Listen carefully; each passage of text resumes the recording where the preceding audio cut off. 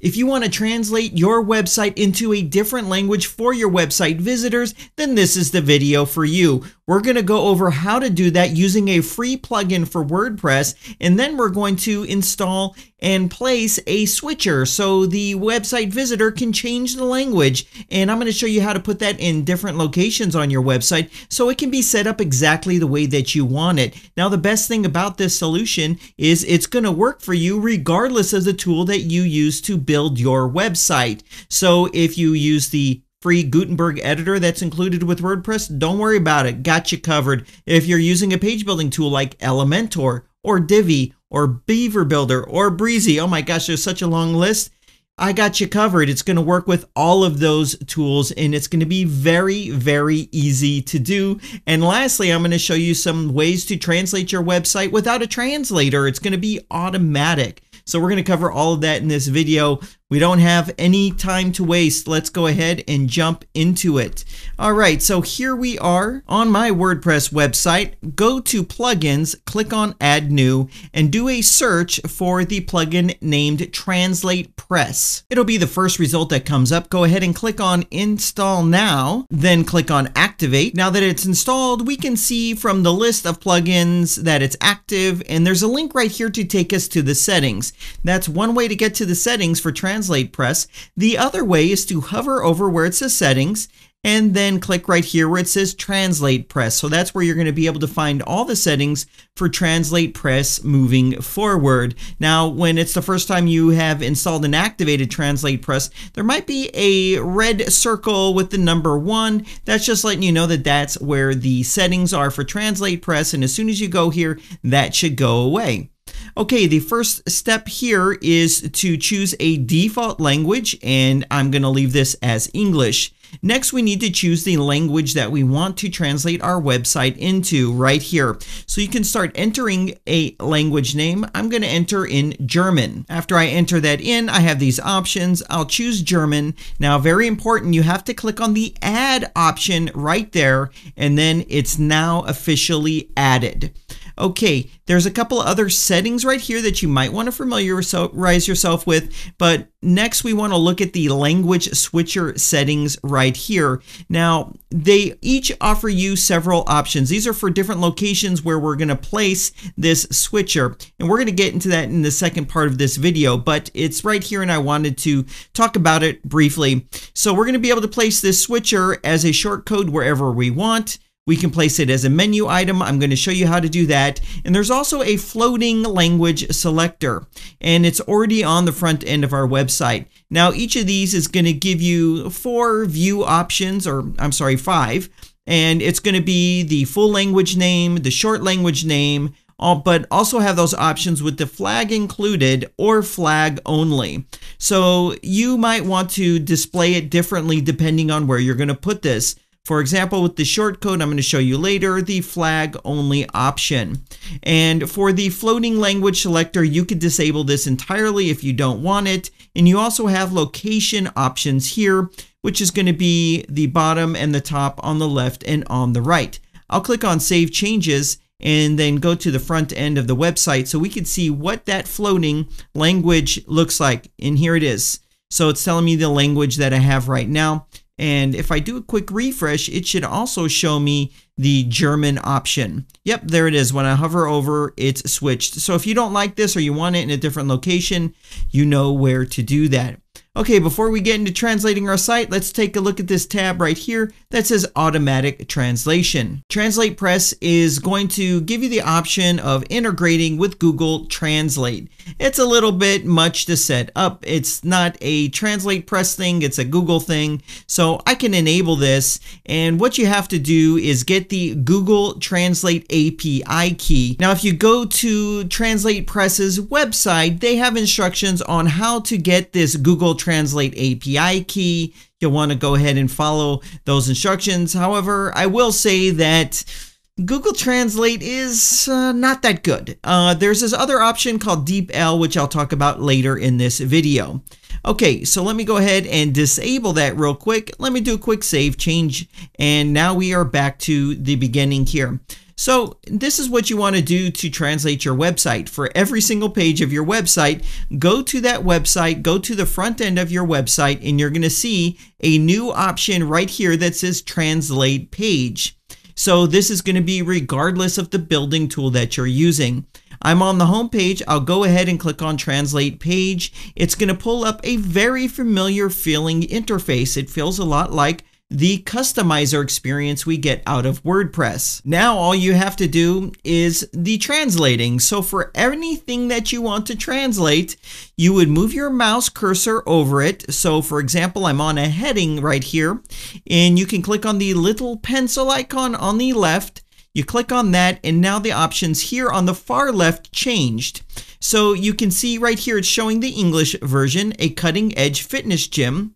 And right here from English, you can change it to the German translation. Now I gotta say, I'm not a German native speaker, and unfortunately I don't speak any foreign language. So I'm just gonna change this headline, and so when I'm showing you how to toggle the language, you can see that it did change. So I've gone ahead and entered a German fitness gym, LOL. That way when we change the language, we'll know that it's changed to the German version. Now after each time you put a translation in, you need to make sure you go here and click on Save Translation, and then that string will be changed. Let me show you what happens if you forget to click on Save Translation. So here is the next item we'd want to translate, and when I click right here to translate, we get the paragraph, and here I'm going to start to put in something. This time I entered "Welcome to this German translation," and if I want to go to translate the button text right here, watch what happens. I didn't click on Save Translation. I get this notice, and it's asking me that do I want to save it or do I want to discard it? So I'll go ahead and click on Save Translation, and that's it. And so this is literally just a process of clicking on what you want to change, but they make it even easier for you. Right here, there's a next and a previous. So if I click on previous, it's going to take me to the headline that I just translated. If I click next, it takes me to the paragraph I just translated. And you can just go one by one and translate each and every string that it presents here for you. So now it's showing me the text on the button. If I click on next, it is going to take me to this right here. If I click on next, it takes me to this headline right here. So you or your translator just needs to load up a page and go one by one, clicking on next and saving each translation. Now, the nice thing is you can also translate menu items. So instead of gym, I can click right here and I can change this as well. Now, something that is very unique and will definitely come in handy that TranslatePress allows you to do is image translation. So if you have an image that has text in it, you can show a different image based on the translation. This is great if you have text in your images. So watch this. If I click right here, here's showing me the image for the English translation, and right here I can change the image for the German translation. This is some really cool stuff right here. It's very thorough. It makes it super easy to translate your website. And literally, all you'd have to do is go all the way down and translate each and every item, and do that for each page on your website. So I'm going to click on Save Translation. I'm going to click on this X, and now everything's being saved and applied. So here I am logged in, and now I'm going to switch it to the German language. Now remember, obviously I didn't translate the entire page. I just changed this and this just to show you as a demonstration purposes. Okay, English to German, and it is switching right now, and you can see it changed. Now it says a German fitness gym, and that subtext right there changed as well. And I can go back to my switcher and change it to the English language. It was that easy, and it was that fast. So now let's see what we can do to have the language switcher be in a different location. So you might want that switcher to be a part of your menu. That would make the most sense to me. So let's go ahead and try to do that right now. So I'm going to go back to WordPress, and I'm going to go to where the menu is. So I'm going to go to Appearance and then Menus. There's multiple ways to get to the menus though. And here is my menu. Let me select the main menu right here. And here are those main menu options. So there's this new option here that says Language Switcher. And when I expand it, it's going to show you a list of the languages and the current language. So for me, what makes most sense is to click on German and English, click on Add to Menu, and now we have two new options, English and German. I think it would be better to have English be first. I'll go ahead and click on Save Menu. And now let's go to the front end and do a quick refresh. And you can see now we have the two options in there. But if it's me, I think it's better to just have the flag if you're adding the switcher this way. So let me show you how to remove the full language name, but you can have whatever you think that is going to be best for your website. So I'm going to go to Settings, click on TranslatePress to get back into those options and scroll down to the language switcher. So we just implemented the menu item and it was set to flags with full language name. I'm going to go ahead and switch to only flags and click on Save Changes and then go to the front end and do a refresh. And to me, this is a little better. So now your website visitor can just choose their language based upon the flag that they want to see the language in. So that is one option. There's another option here that we can experiment with in this video, and that is the language switcher from a shortcode. And so here is the shortcode, so I can go ahead and copy this, and now I can actually place this wherever I want, and it will display the switcher based upon these settings here as well. So if I wanted to, say, go into this page right here, and this is just as demonstration, I'll just jump into Elementor and show you, you can drop a shortcode anywhere, regardless of the page building tool that you're using. So I will go here and search for shortcode. There it is. I'll just drag and drop it right here under the button, and I will paste that in. I will click on Apply, and you're going to see there is now this language switcher right here. And so I'll click on Update, and then I will get out of Elementor, and so you can see that you can place this switcher wherever you want. Okay, here is the home page loading up, and there's my switcher, and you can see when you hover over it, it changes. And so this is the other way to add the language switcher to your website, and you can place this anywhere that you can put a shortcode. So if you're using a tool to create your header, you can also use that for the header. For example, Elementor, if you're using Elementor Pro, which allows you to build headers using the Elementor page building tool, you can create this switcher in your header if you wanted to do it that way. Okay, so this is TranslatePress. Now, if you wanted to add an additional language, it's going to allow you to have the two, your default and this one language. But if you want to go beyond that, you'll need to get the professional version of TranslatePress. So open up a new tab and let's just take a look at the features really quick. Go to WPCrafter.com/TranslatePress. You can see the URL right there. Go ahead and enter that in. And this is going to take us over to the TranslatePress website. Let's go ahead and take a look at the features. They have a comparison chart here of the free version and the pro version. So we can see a list right here of the features. You can see that you already get the translate the entire page, the translate blocks, translate images, automatic translations, albeit just with the Google. And we have the switcher, all of that kind of stuff. Now, the Pro version has some advanced add-ons if you think that's going to bring value to your website. One of those is translating the SEO metadata. Another one is adding additional languages, so you can have as many as you want. Another one is very interesting, and that's to automatically change the language based upon the user and what the language is set on their computer, and also cross-reference that with their IP address.